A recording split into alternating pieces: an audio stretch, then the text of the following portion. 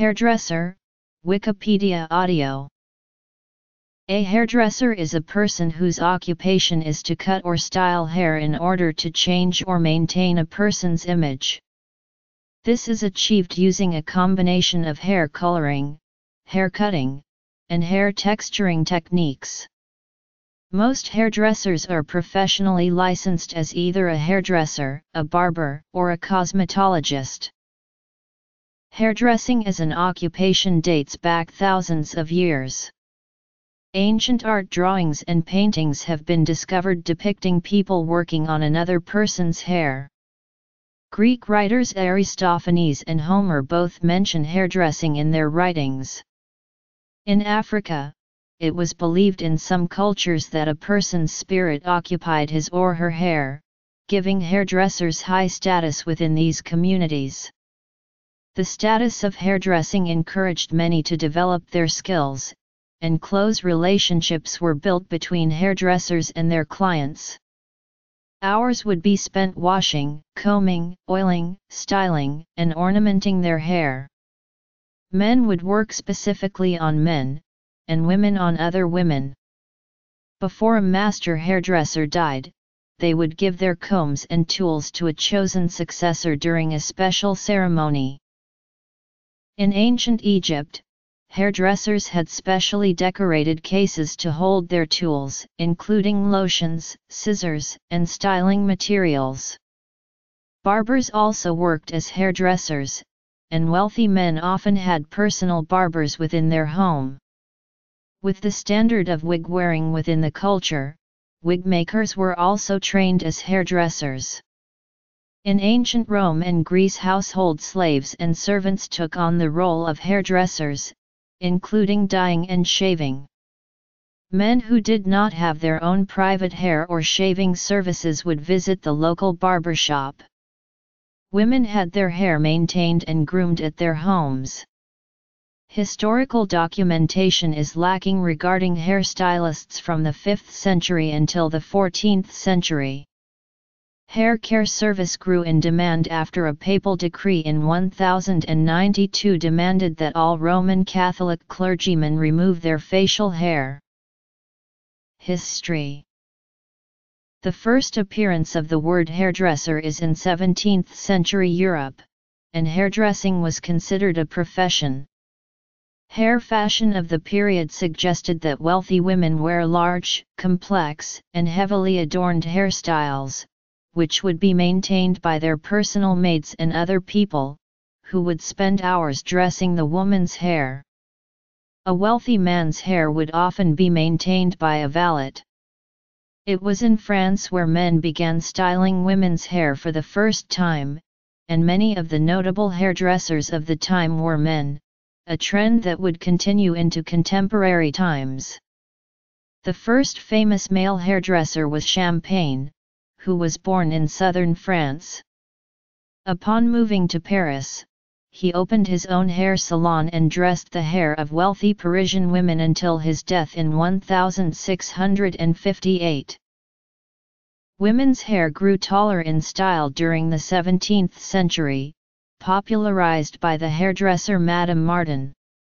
The hairstyle, the tower, was the trend with wealthy English and American women, who relied on hairdressers to style their hair as tall as possible. Tall piles of curls were pomaded, powdered, and decorated with ribbons, flowers, lace, feathers and jewelry.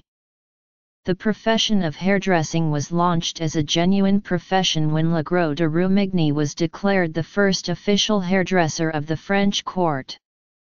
In 1765 de Rumigny published his book Art de la coiffure des dames, which discussed hairdressing and included pictures of hairstyles designed by him. The book was a bestseller amongst French women, and 4 years later de Rumigny opened a school for hairdressers, Académie de coiffure. At the school he taught men and women to cut hair and create his special hair designs.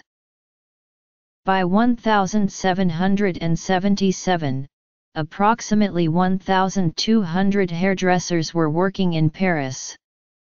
During this time, barbers formed unions, and demanded that hairdressers do the same. Wigmakers also demanded that hairdressers cease taking away from their trade, and hairdressers responded that their roles were not the same. Hairdressing was a service, and wigmakers made and sold a product. De Rumigny died in 1770 and other hairdressers gained in popularity, specifically three Frenchmen, Frédéric, Lesueur, and Leonard. Leonard and Lesueur were the stylists for Marie Antoinette. Leonard was her favorite, and developed many hairstyles that became fashion trends within wealthy Parisian circles, including the Loge d'Opéra, which towered 5 feet over the wearer's head.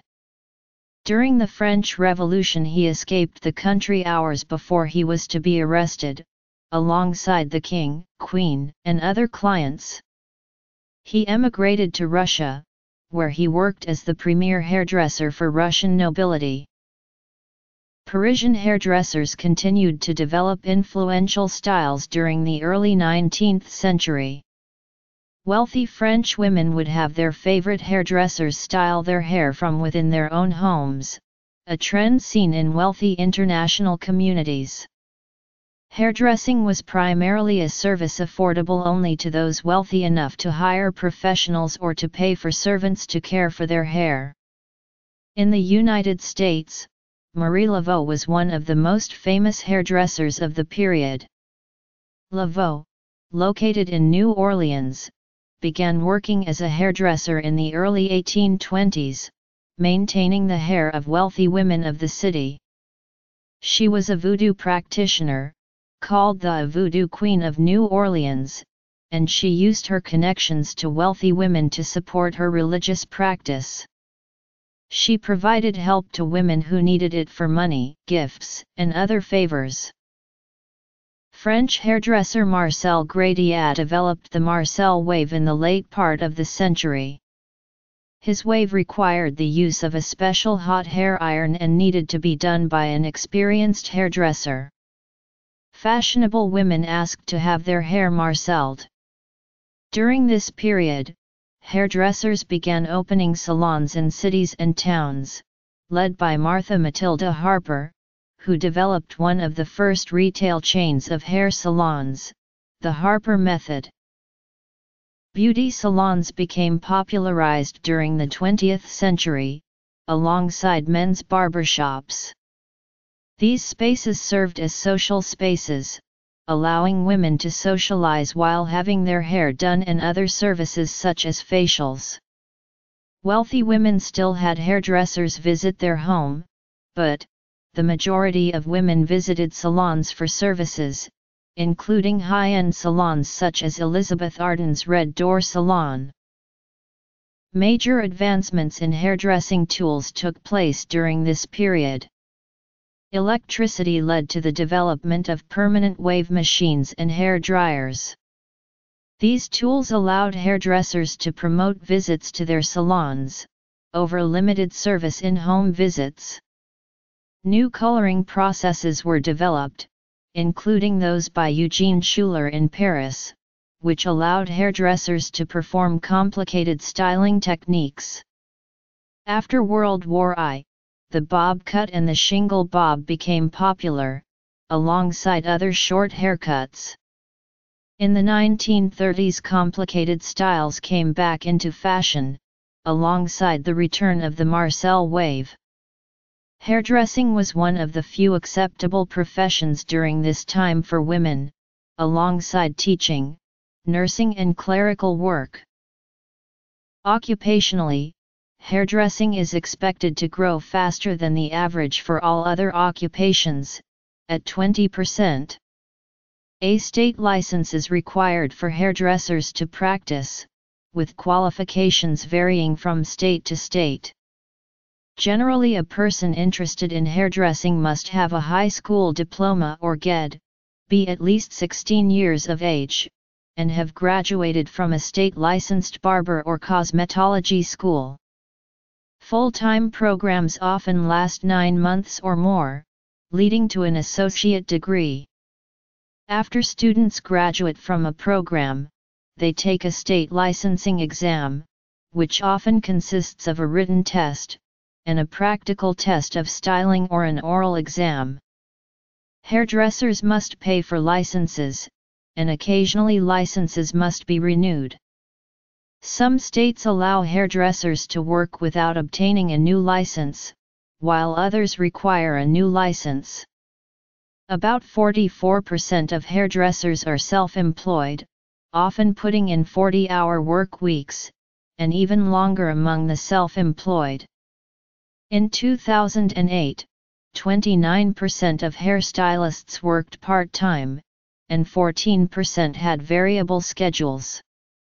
As of 2008, people working as hairdressers totaled about 630,700, with a projected increase to 757,700 by 2018. Ancient hairdressing. Europe. 19th century. 20th century. Hairdressers today. United States.